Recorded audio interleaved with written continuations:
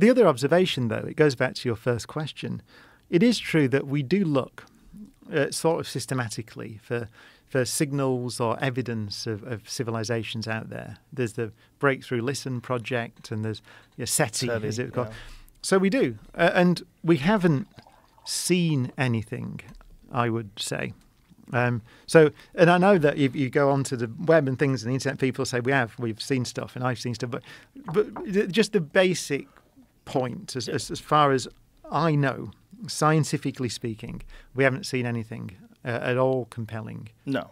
Basically nothing. Basically nothing. And so astronomers have a name for it. They call it the Great Silence. The Great Silence. And it's a tremendous mystery, as I said earlier. But it does seem that the universe is quiet, as far as we can tell. Is it possible that we're looking for something that is not applicable to this particular type of civilization?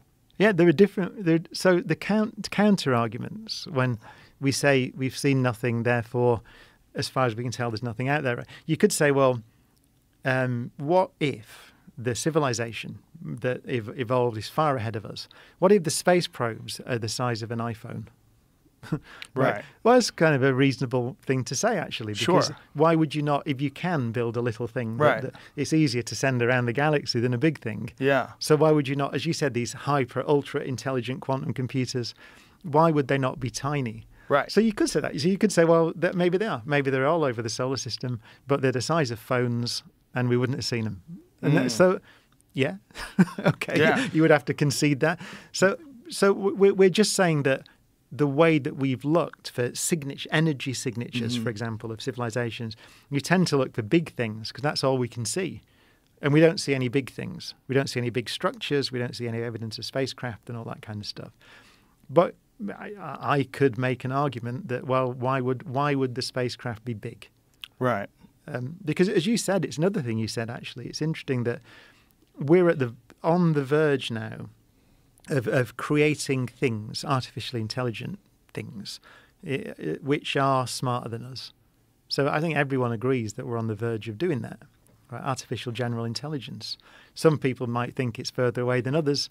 Yeah, you've probably had people on the show who said it's 5 years away or 2 years away or 50 years away, but it's probably not 10,000 years away, right? So which is the blink of an eye.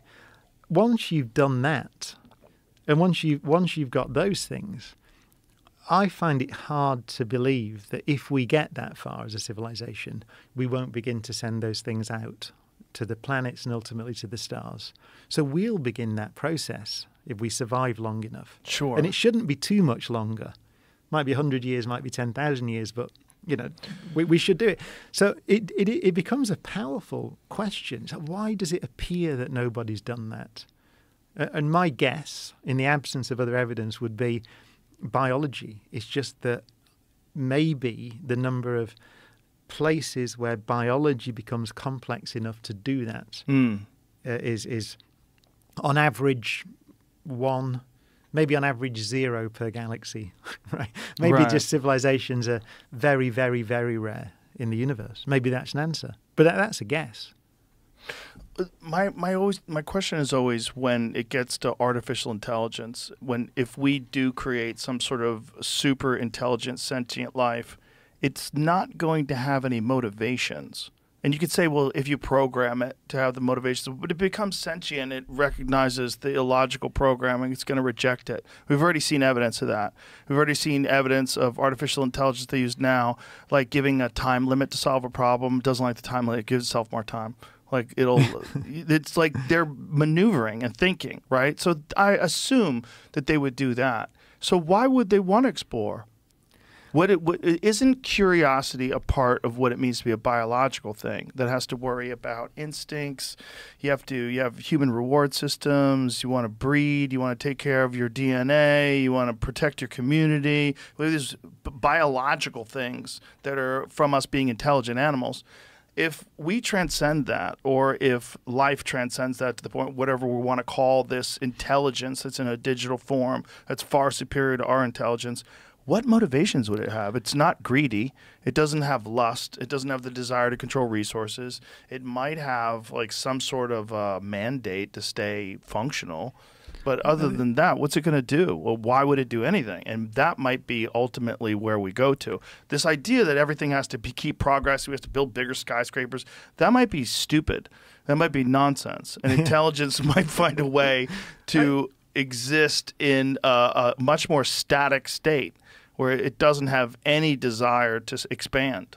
There's a lot of points in there, and it's so you're right. What you're arguing, I suppose, is whether intelligence is integral to the structure, the biological structure, yes. or whether it is a separate thing.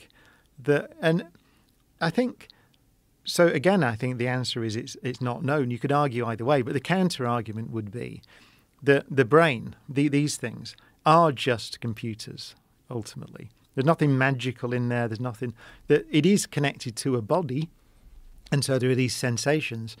But it doesn't seem to me impossible that a silicon-based life form or whatever it is, obviously it has sensors, it has access to the environment, it exists, it thinks.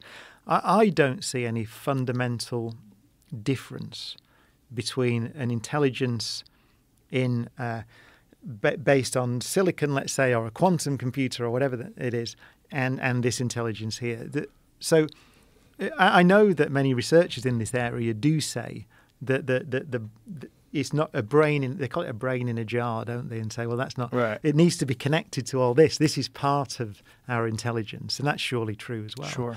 So it's a very good question, but I suppose if you say it's not obvious to me that a different kind of intelligence in a different structure running on a computer or whatever it is would necessarily have different motivations to us.